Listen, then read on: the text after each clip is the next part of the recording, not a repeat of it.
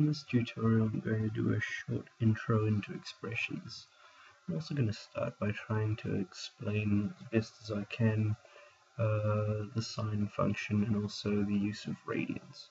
People always ask me if do I need to know maths to use Grasshopper, and the short answer is no, but it would help. So here is a sine curve. A sine curve starts at, if this is 0 in the y direction, sine curve starts at 0, 0 and finishes at 0, 0. So this is basically a range from, in degrees, 0 to 360. We can see that here, 0 to 360. But in radians, we call that 0 to 2 pi. Okay, so that means that pi is equal to 180 degrees. If it lets me, yes, pi is 180 degrees, and then 90 degrees is 0.5 times pi, and 270 degrees is 1.5 times pi. So we're going to try and do this all in radians. We're going to start by grabbing an expression parameter.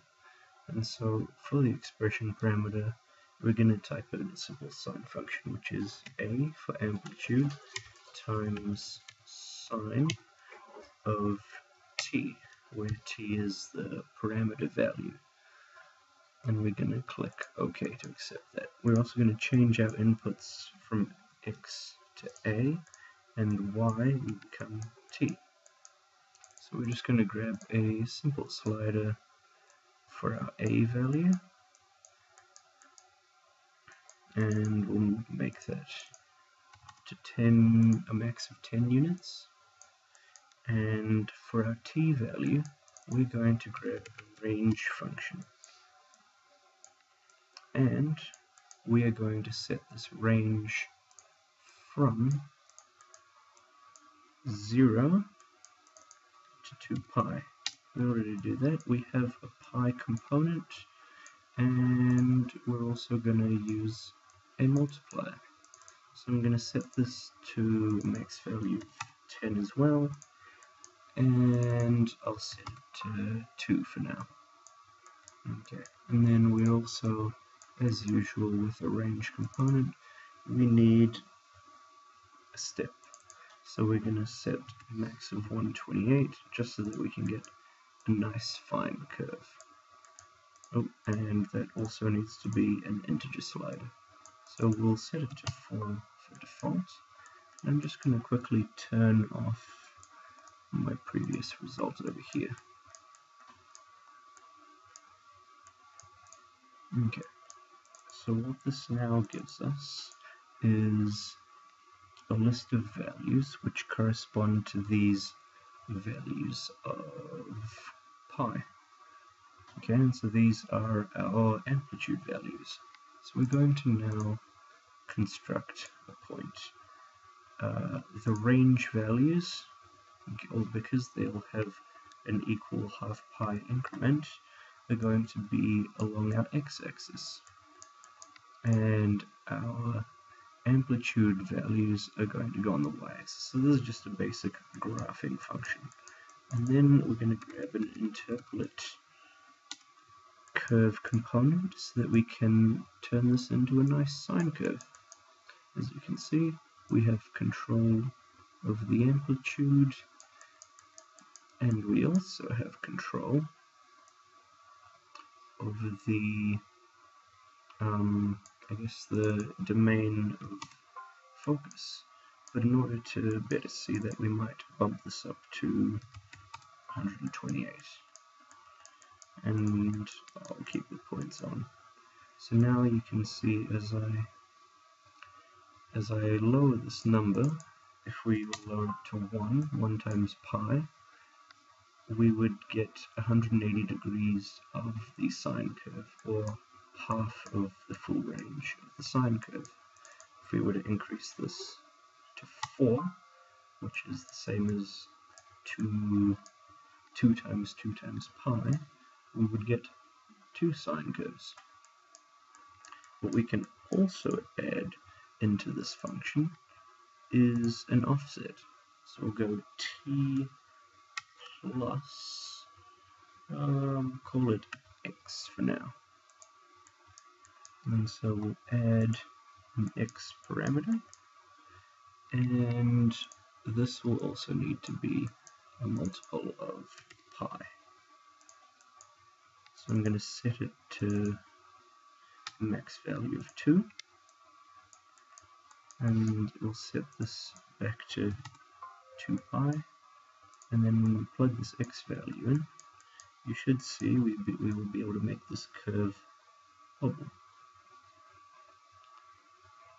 So basically we're shifting the phase of this curve any amount of degrees. So if we were to shift it 0.5, that would be shifting it 0.5 times pi units, which is the same as 90 degrees. As you can see here, 90 degrees.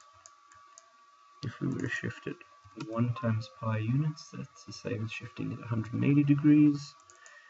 1.5 is 270 degrees, and 2 is 360 degrees. So 2 pi units, which basically brings us full circle. Now, what else could we do with this? We could, if we wanted to, we could stretch this range out a little bit. So I'll add another, we'll add a period into this equation. So we'll add W for period.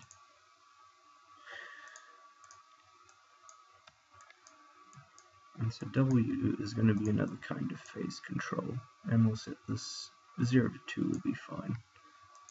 So if we set this to 0.5, this will only give us half of the sine curve within a 0 to 2 pi range. At 1, we get the full sine curve, and at 2, we'll get 2 sine curves. And so we could then take this, let's say, maybe we'll switch this around. So we'll change, we won't make the y value our amplitude, we'll make the z value our amplitude, and then we'll go into perspective mode, and I'll just middle click and press this button to zoom to our geometry preview. Turn the points off so we can see that nice sine curve, and then we'll make a copy of all of this, and then maybe we'll set that to 1, and we'll just give this an offset in the y direction. 100 might have been a bit much. Yeah, we'll just put it there. And so now we can loft between these two interpolated curves that we created. And so that's basically switching from a double phase sine curve to a single phase sine curve. And we can basically do whatever we want with this. We can change the phase any which way we want. We could increase the domain in which this function rests. We could do the same with this one, and we could also change its phase as well. We'll just set that to 0.5. And there we go, that's an intro to expressions, and as well as a look at sine functions and understanding radians and degrees.